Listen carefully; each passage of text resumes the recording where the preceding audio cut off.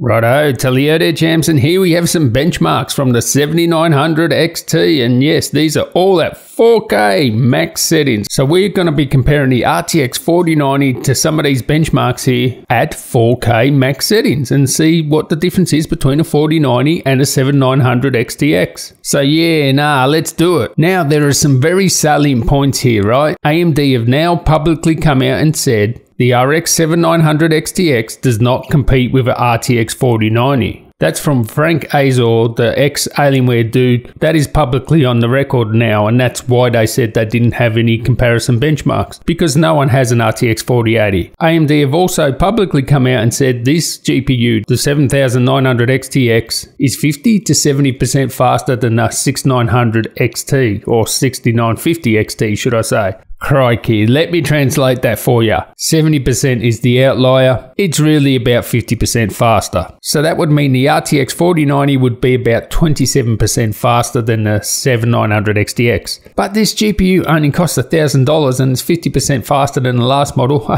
That's pretty good in my box. What we also know is the RTX 4080 is coming out. This GPU will be slower than that. AMD know it. That's why they've priced it at, $1,000 versus $1,200 of the 4080, because we know, based on CUDA cores, memory speed, the RTX 4080 won't be 27% slower than the 4090. So I think it's safe to assume the 7900 XTX will go blow for blow with a 4080, but end up being slower. And surprise, that's where AMD have priced it a little bit lower than the 4080, because if they thought it was on parity or faster, they definitely would charge exactly the same or $100 cheaper. So anyway, let's get into these benchmarks and see how much faster or slower it is from AMD's cherry-picked 4K max setting benchmarks. Let's do it.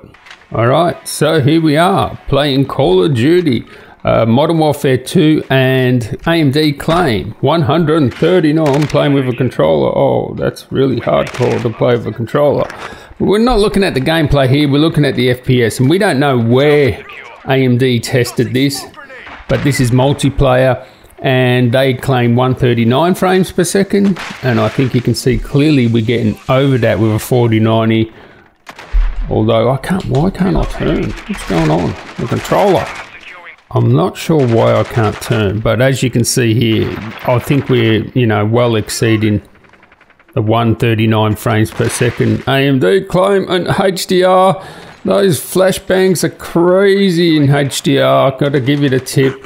But we'll just go have a look at the benchmark. 4K Ultra settings. This is with HDR and everything enabled.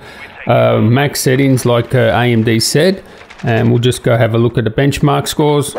You can see there at the bottom 157 frames per second versus 139, so a little bit faster there. Let's test some other games. So AMD claim 98 FPS. Well, you can see here probably about 20% faster here, the 4090, because we're getting 130, 145, 150 frames per second, or 111 there. Let's just benchmark it. Of course, we don't know where AMD actually benchmarked this, but I mean, there's a bit of action going on here. I mean, it's not a big, highly detailed scene, but yeah, there's a lot of stuff going on, at least. A lot of effects. And we'll just run that benchmark. You can see here, it's going to be that 20-30% faster, the 4090. Yeah, you can just sort of see that.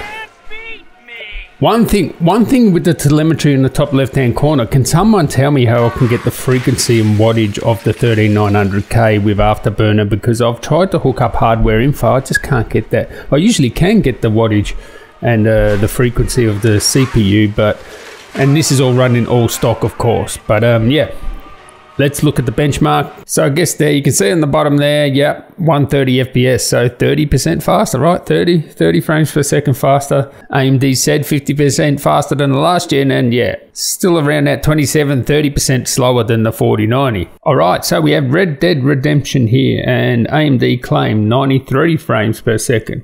Doing 120 on this 4090, stock settings, as I said. These are 4K max, stock settings on the GPU and CPU. This is 4K max, and you can see we're getting 27 again, 27 FPS more than the you know, the 7900 XTX. So again, it's that 27-30% faster, the 4090. And yeah, you can see it's a consistent 120 here. Yeah, 93 versus 120. I'm going to benchmark it.